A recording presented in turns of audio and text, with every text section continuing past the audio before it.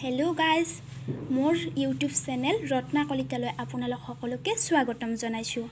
গণিতৰ আমাৰ এটা প্ৰায়ে চেপ্টাৰ পাওঁ যে ত্ৰিভুজ। এই ত্ৰিভুজৰ বিষয়ে জানিবলৈ অংকবোৰ কৰাৰ আগতে আমি ত্ৰিভুজৰ বেছিক কনচেপ্ট কিছুমান জানিব লাগিব। ইয়াৰ বাবে আমি ফাৰ্ষ্ট জানিব লাগিব ত্ৰিভুজ। ত্ৰিভুজ কাক বোলে? তিনিটা বাহুৰে আগুৰা বন্ধ সমতলিক ক্ষেত্ৰই হৈছে ত্ৰিভুজ। আমি এই তিনিটা বাহু লৈছোঁ, এ বি বাহু, বি চি বাহু, এ চি বাহু। এই তিনিটা বাহু বন্ধ হৈ আছে। যদি আমাৰ এনেকুৱা হ'লে হয়, এনেকৈ লাগি নাথাকিলহেঁতেন এ বি, বি চি, তেতিয়া এই ডি হ'ল হয়। এই লাগি নাথাকিলে কিন্তু এইটো ত্ৰিভুজ নহয়। মনত ৰাখিব, এইটো আমাৰ সদায় কি থাকিব লাগিব? বন্ধ হ'ব লাগিব। এতিয়া ত্ৰিভুজৰ শ্ৰেণী বিভাজন। ত্ৰিভুজ আমি কি ধৰণে শ্ৰেণী বিভাজন কৰিব পাৰোঁ? ত্ৰিভুজ দুই ধৰণে ভাগ কৰিব পাৰি, বাহু অনুসৰি আৰু কোণ অনুসৰি।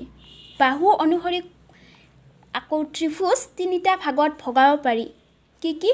সমবাহু ত্ৰিভুজ, বি নম্বৰ হ'ল সমদ্বিবাহু ত্ৰিভুজ আৰু চি নম্বৰ হ'ল বিষমবাহু ত্ৰিভুজ। এই তিনিওটা বিষয়ে আমি বিষমকৈ আলোচনা কৰিম। সমবাহু ত্ৰিভুজ। সমবাহু ত্ৰিভুজ মানে সম মানে হ'ল সমান, বাহু মানেতো আৰু বাহুৱে। ত্ৰিভুজ যেতিয়া এটা ত্ৰিভুজৰ তিনিওডাল বাহু সমান হ'ব, তেতিয়া কি ক'ব? তাক সমবাহু ত্ৰিভুজ। এটা আমি ত্ৰিভুজ লৈছোঁ এ বি চি। ইয়াত তিনিওডাল বাহু সমান। এ বি যদি 3 চেণ্টিমিটাৰ হৈছে, বি চিও 3 চেণ্টিমিটাৰ, এ চিও 3 চেণ্টিমিটাৰ হৈছে, গতিকে এইটো এটা সমবাহু ত্ৰিভুজ হ'ল। যদি আমাৰ বাহুকেইটা বেলেগ বেলেগ হ'ল হয়, তেতিয়া কিন্তু আমি ইয়াক সমবাহু ত্ৰিভুজ নকলো হয়, এইটো বেলেগ ত্ৰিভুজ হ'ল হয়। এই সমবাহু ত্ৰিভুজৰ কিন্তু যিহেতু তিনিওডাল বাহু সমান আৰু ইয়াৰ কি হ'ব? তিনিওটা কোণো সমান হ'ব। আমি পিছত পাম এই বিষয়ে। এবাৰ আহিল সমদ্বিবাহু ত্ৰিভুজ। সম মানে হ'ল সমান, দ্বি মানে হ'ল দুটা। যেতিয়া দুটা বাহু সমান হ'ব, তেতিয়া ত্ৰিভুজটো কি ক'ব?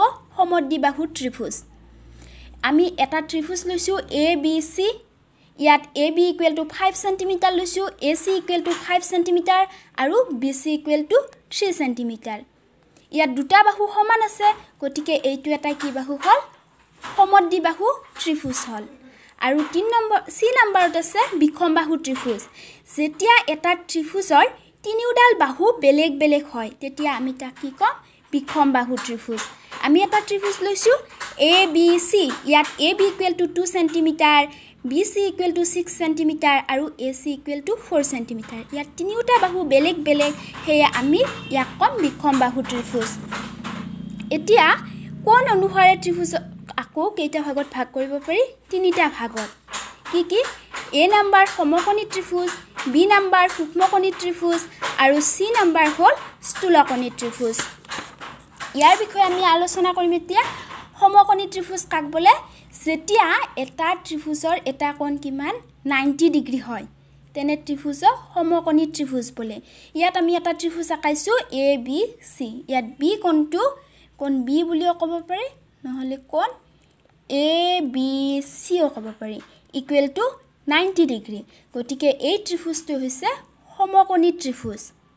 বি নম্বৰ আছে সূক্ষ্মকোণী ত্ৰিভুজ। যেতিয়া এটা ত্ৰিভুজৰ তিনিওটা কোণে 90 ডিগ্ৰীতকৈ সৰু হয় আৰু 0 ডিগ্ৰীতকৈ ডাঙৰ, তেতিয়া তাক সূক্ষ্মকোণী ত্ৰিভুজ বুলি কোৱা হয়। এই কোণ এটা আমি আঁকাইছোঁ, এটা ত্ৰিভুজ আঁকাইছোঁ এ বি চি। ইয়াত প্ৰতিটো কোণ আমি দিছোঁ 60 ডিগ্ৰী। গোটেইকেইটা কোণে 90তকৈ সৰু আৰু 0তকৈ ডাঙৰ, গতিকে এইটো কি ক'ল? সূক্ষ্মকোণ ত্ৰিভুজ। যদি আমি বেলেগ ধৰণে ল'লেও হ'ব। আমি যদি ইয়াত 60 ডিগ্ৰী দিওঁ, ইয়াত 50 ডিগ্ৰী দিওঁ আৰু ইয়াত 40 ডিগ্ৰী দিওঁ, তথাপিও 40 নহ'ব, 80 হ'ব। এইটো ত্ৰিভুজৰ সূক্ষ্মকোণী হ'ব। আৰু আহিল লাষ্ট নম্বৰ আহিল স্থূলকোণী ত্ৰিভুজ।